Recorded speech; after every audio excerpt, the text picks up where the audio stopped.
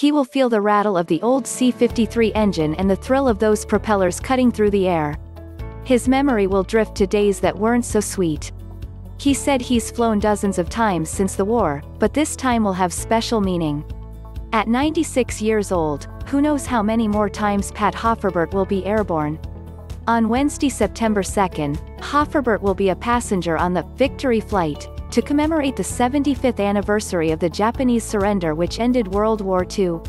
The C-53 plane, which also participated in the 75th D-Day anniversary in Normandy in 2019, will take off from Long Beach and pass over sites that had connections to the United States war effort: Los Alamitos, the Santa Ana Naval Air Station, the Marine Corps Air Station El Toro, the World War II Submarine Memorial, the Queen Mary, the USS Iowa, the Santa Monica Airport, the Museum of Tolerance and the Bracket and Ontario Airfields.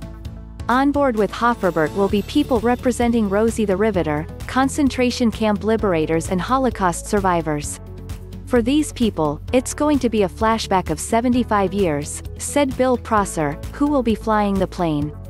Prosser is a business officer in the Riverside-based Commemorative Air Force, which performs ceremonies with vintage airplanes all over the world. Pew Research released a report earlier this year revealing that of the 16 million Americans who served in World War II, about 300,000 veterans are still alive. September 2nd was one of the happiest days of my life, said Hofferbert, who lives in Santa Ana.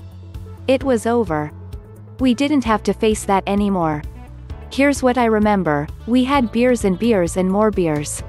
75 years later, it is likely Pat Hofferbert will shed a tear. I am an emotional man, he said.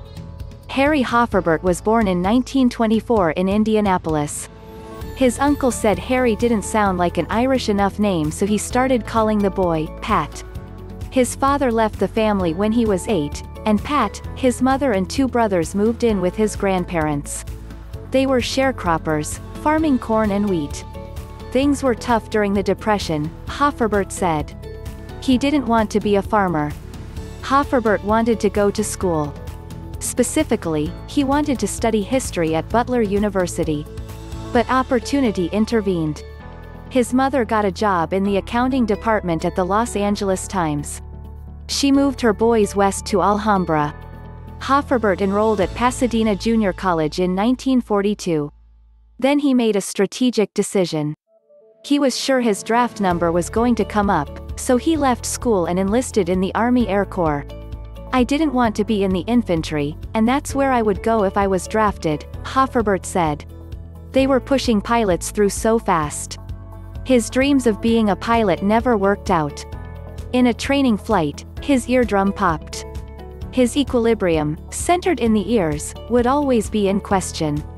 He was a disabled veteran before he finished his duties.